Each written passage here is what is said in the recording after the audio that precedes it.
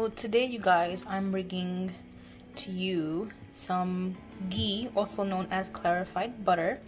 Here I have 4 sticks of butter, 2 unsalted and 2 salted, and that's all we're gonna need. Let's get started. I started to melt the butter. We're going to melt all the way, turn the heat up to high, and then all you see these white bubbles right here.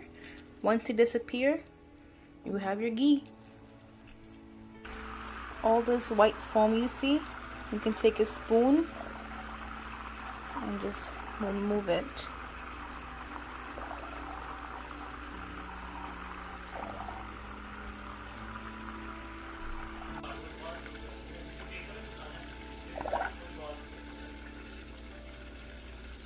Alright, you guys, this is our ghee. I'm not sure if you guys can see the brown bits on the bottom,